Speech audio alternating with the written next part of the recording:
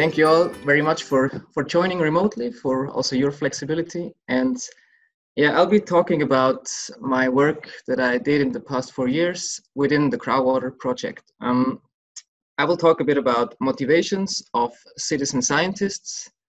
I will talk about the accuracy of crowd-based data and also the potential of that data for hydrological model.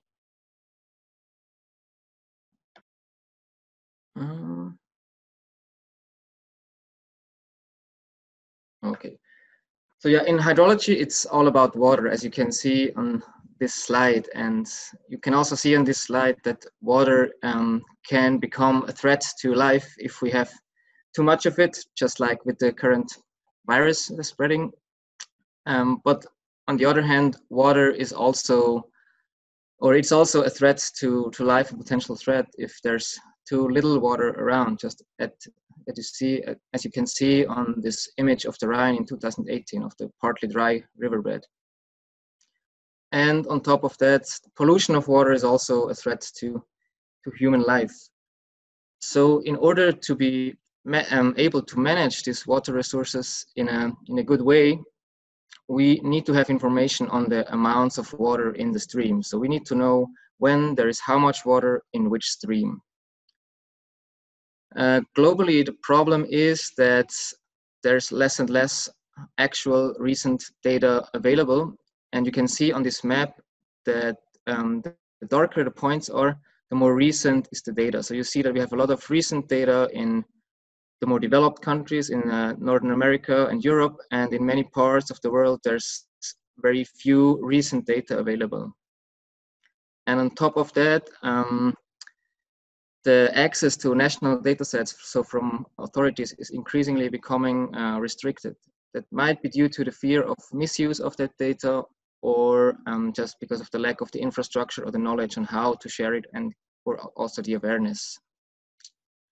And then for the regions where the data is actually missing, those regions are also often the regions where there are actually bigger problems in terms of hydrology. So for example, the Himalayas and the Andes, where there's problems with climate change, glacial lake outburst floods, and so on. And there we are missing a lot of data actually.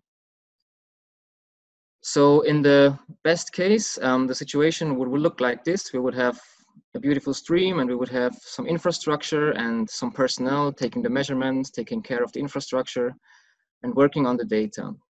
But as we just saw on the map, there's in many places it just looks like this. There's nothing there. It looks beautiful, but we also don't have information on that stream, on the water quantities in that stream. But what we usually have is people in the close vicinity of such a stream, because if we define some stream or the behavior of some stream problematic, it's usually a problem because there's people who are affected by this. And there in the project CrowdWater, we thought citizen science would be a good solution, a good approach to try to solve these problems. So citizen science is defined as scientific work undertaken by members of the general public, often in collaboration with or under the direction of professional scientists and scientific institutions. So what does it mean? I mean, we thought we could equip people, local people, with a tool so they can collect the data potentially for themselves or for other people. And if we equip many people with the right tool that has a lot of potential to actually collect a lot of data that otherwise wouldn't be collected. So in the project CrowdWater, our aim was to develop such a tool. So we would need a tool to collect information on stream flow quantities in streams. And the easiest way, and maybe a bit naive way, is to just go out and ask people, how much water do you think is right now flowing in this stream? But that's exactly what we did. And we went out in 2016 and 2017 to 10 rivers in Switzerland and asked more than 500 people to estimate the stream flow. We asked them to estimate the width and the average depth and the flow velocity in these streams, so these 3 quantities, and then calculated the stream flow from their estimates. But as you can imagine, this is pretty difficult to do, and the accuracy might be quite large. So at the same time, we also showed them such an image that is an image of one of those rivers, and it has a virtual staff gauge pasted on it, like a sticker from WhatsApp or Snapchat or one of the currently used apps. And this virtual staff gauge has 10 classes, and if you paste this on a river and on a picture of a reference image that you can use to go to the same river again at a later point in time, and then decide on the water level based on this image. So for example, if you go to that river again, the Limmat in Zurich in this case, and the water level would be above this black spot here on the wall, you could say, okay, today it's in class 4, for example. And if you do that multiple times, you get kind of a time series of the water level changes. So the results of these estimates, you see here on top the results of the stream flow estimates via the width, the depth, and the flow velocity. You see that the spread in these estimates is really large. So you see on the most extreme cases, it was 10,000 times overestimated or underestimated. So that was the overestimation of the citizens compared to the measurements that was taken at the same point in the river. So that's quite an uncertainty in those estimates. And the results of the water level class estimates were far more encouraging, actually. That was a really good news. So you see on this graph that about 50% of all the people estimated class correctly, and that another 40% estimated the class within plus or minus 1 class. So about 90% of all people estimated plus minus 1 of the correct class. So based on these results, we then wanted to check what is actually the potential of that data for hydrological modeling. Can it be used to calibrate hydrological models if for example, time series have these inaccuracies from the estimates of people, of citizen scientists. So a small excursion for those of you who don't know what hydrological modeling actually is. A hydrological model is a representation of a landscape, of a catchment in computer code, basically. And the catchment is divided into boxes, as you can see here, for example, boxes for snow, for the soil, for the groundwater. And all these boxes are characterized by different parameter sets. And these parameter sets tell us something or define how the water is transferred or stored in these boxes. For example, in the soil, how much water can the soil take in before the water leaks out? Then this model has to be fed with weather data, so it needs precipitation, potential evaporation, and temperature that we can feed into the model. And then the model produces a simulation of stream flow. That the stream flow, that is, as we saw, the amount of water at a given point in time in a stream. But how do we know that this stream flow is actually a good simulation, that the simulation is good, that it actually represents the real stream flow? So for that, we need an observation of, or measurements actually, of real stream flow, so that we can adjust the model to fit this measured stream flow as good as possible. For that, we can change the parameters until we are satisfied with the simulation of the model compared to the measured stream flow. And if we then have a calibrated model, we can use this model to make flood forecast, for example. We just need a weather forecast that we can feed into the model, and then we can, for example, give out flood warnings to authorities to, for example, evacuate people or pile up sandbags. So, and we now in CrowdWater tried to find a solution to collect measured stream flow data. So in this study, I chose 4 catchments in Switzerland and calibrated each of these catchments with 1 year, with 1 wet year, with 1 dry year, and 1 average year, and then cross-validated these calibrations with another wet, another dry, and another average year, so that in total we had 9 year combinations per catchment. What did we use for calibration? Because we only had this error distribution from the street surveys, and we also had measured stream flow from the Federal Office of the Environment in Switzerland. So we then took this measured stream flow that you see here, the blue line, and we synthetically added the noise that you would get if people would estimate the stream flow based on the street surveys. So that's what you get. It's a lot of uncertainty, a lot of noise in that hourly stream flow data. So, and that an hourly resolution is not really realistic for citizen science because we don't have sensors. We have people who actually need to be there. And therefore we selected 52 observations per year. So on average, 1 observation per week, but we made it a bit more likely to get observations during summer when the people are more outdoors compared to winter. Yeah, with that data set, with that stream flow data, with that looks a bit like if people had estimated it, we calibrated our models.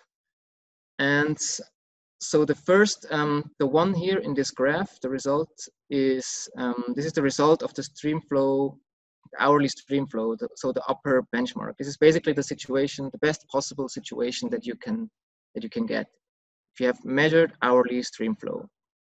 And the worst situation you can get is you have no data at all.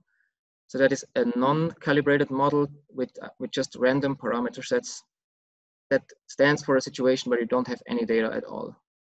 So now you see the result here of the calibration with stream flow estimates on a weekly resolution. And you see that you're not really any better than with random parameters with a non-calibrated models, basically. So this shows us that the noise in the data was just too much to be useful for model calibration. But we had this other thing with the water level class estimates. And there we did a similar procedure to create data for model calibration. So here again, you have water level data, actually in this case, not stream flow, but water level data. And we classified this water level data into classes. You see this red line with the steps. It's now resolved in classes and not in very precise water level data. From these, we also selected 52 points to have a more realistic temporal resolution. And then we're still lacking the errors from the surveys. So we put that synthetically on top of these estimates. So you see some of the classes, if I go back again, you see that some were now 1 class off and others are still on the correct class. So we also calibrated the model with this data. And so we have again the old one from the previous calibration. And here you see that we are actually in a range where we are significantly better compared to a situation without any stream flow data. So this is good news. And we see that there is a potential of this water level class estimates for hydrological model calibration. And here's a short summary of that in comic. So you see people estimated stream flow, and this was not really good for model calibration. But they also estimated based on the virtual stuff gauge with classes, and this data can actually be used for hydrological model calibration. So giving you now a short commercial break where I'm going to introduce the CrowdWater app to you. This app was developed in the time we were out and did these surveys, and with this app you can now collect water level class data based on the approach of this virtual stuff gauge. It's also a bit of a social network. You can like and share and follow other users. So how does it work to add a water level class estimate in the app? So you would go to the river and take, for example, this picture at 1 day, and you insert this virtual stuff gauge into that image, just like a sticker.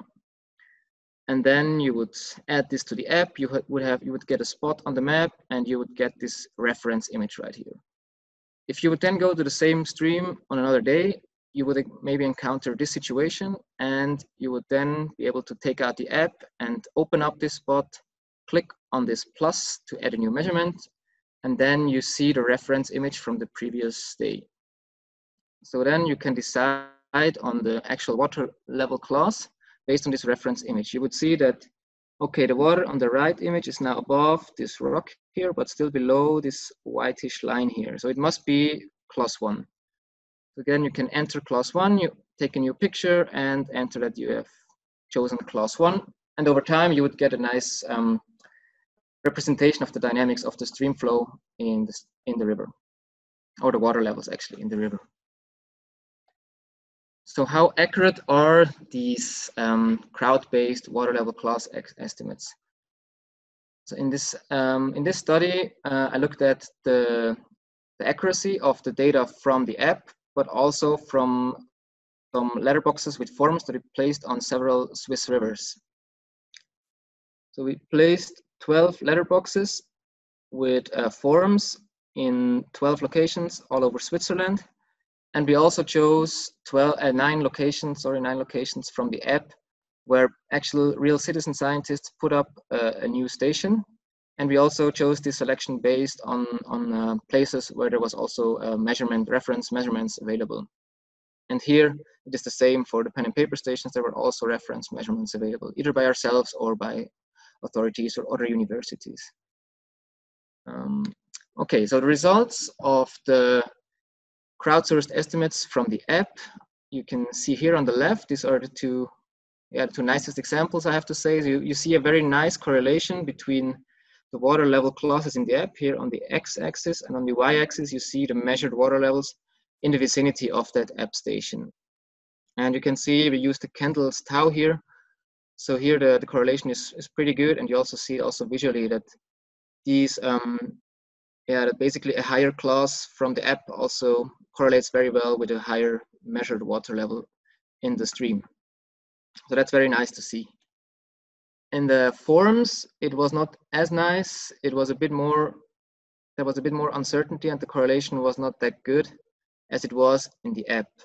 And the reason for that is what we think, because in the app you see here this n part, the number of participants contributing to that one station is very low. That's 3 to 4, and actually one person made most of these measurements, whereas in the app at the pen and paper stations with the forums, there were many people contributing individually to that station. So I think that in the app, that one person learned it somehow and was much more consistent with his or her estimates, whereas at the pen and paper stations, many more people contributed, and everyone might do it a bit differently or understand the concept a bit differently.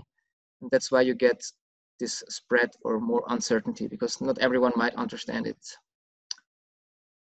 So just as kind of the proof, this is the Kendall's tau, and we just looked at if the app stations were significantly better in terms of the correlation between measured and observed water levels, and they actually were significantly better from the app compared to these pen and paper stations. And another nice thing I would like to show you is this one here. So you see again the same station, this A3 in Solzach, and you see the time series, a small excerpt from the time series from that station, and you see that there's actually also high flow and low flow values selected. And if we have a look at this image, it also tells us that people actually also go out or also observe low flows and also high flows. You also see that on this flow duration curve here. We have in black, the black line is the measured water levels from the Austrian authorities during the same time as we also had observations from the app. And you see that the people actually also made observations during high flows and also during the low flows. So that's very nice to see that we get the entire spectrum, more or less, of the water level fluctuations.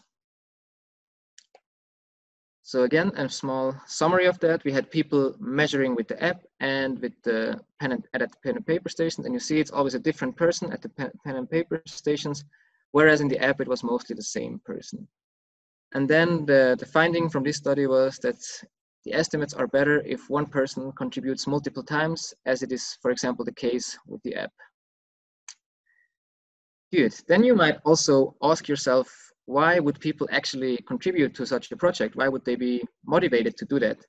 And that's exactly what I asked myself as well. And I sent out a questionnaire to our participants where they had to answer or to give their agreement basically to 64 statements that I just presented to them. And these were, for example, I want to contribute to the future of humanity, or I want to spend more time in nature, I'm seeking fame, or I'm just interested in the topic of this project. And they could give their agreement on a Likert scale from like I don't agree at all to fully agree, or if they thought the question was not applicable to them, they could click that as well.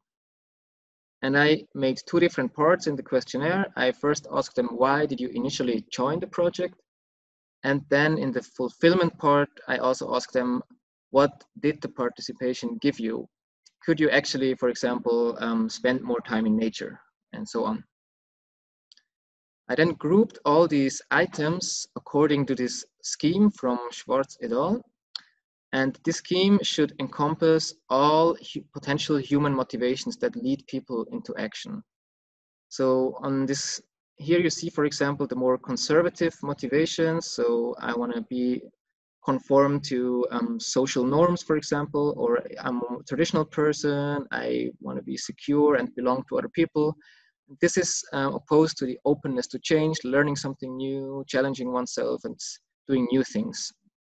And on this side, we have the self-enhancement. So this is achieving goals and having being better than others, earning money, like the resources stuff, for example. And this is very much opposed to the self-transcendence part, which is about caring for others, caring for nature, for society, or teach others. So the results of this survey were the following. We see that most people, so you see the agreement of the people here. In blue is the agreement. So light blue is I rather agree, and dark blue is I fully agree. And in the middle we have the undecided, and then rather don't agree and don't agree at all in brown.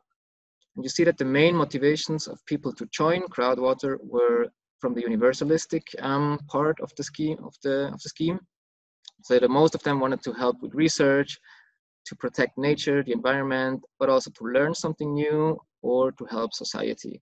These were the four main motivations. Whereas phase and dominance over others or achieving personal goals was rather on the lower end. And then the questions concerning what was actually fulfilled by their participation was still universalism, the help with research, that was still very high. They actually thought that they could help. They think that they can help science with their participation, but they also think that they can help nature. And then they also think it is kind of the right thing to do, because the question for this category was, for example, I believe that this is, or participating in this project is according to my beliefs and values. And you see that this has a very high agreement now. And another very nice thing for us was that they actually liked their participation, so they had fun. Hedonism is about I enjoy participation, I have fun by contributing to the project, and that's very nice to see that they actually enjoyed their participation in the project. So I give you again a small summary with this comic. So we asked them, why do you participate in CrowdWater? And they said, yeah, I want to help science, I want to protect the environment, I want to learn something new, and I want to help society. And then we also asked them, what do you get from this participation? And they still say, I can actually help science and I can actually contribute to environmental protection, but I'm also doing something good. And on top of that, it's fun. Cool. So what do you need to take home from this virtual PhD defense today? So I showed you that the water level class estimates provide added value in regions where there is no stream flow data available. Then also that the contributions of the people who contributed more often, for example, with the CrowdWater app, that they were of higher quality than if just fewer people or more people contribute just a single time. And that the main motivations to join the project were to contribute to research, to protect the environment, and also to learn something and to help society. So with that, I'm at the end of this presentation, and I thank you all for listening, and I'm open to questions now.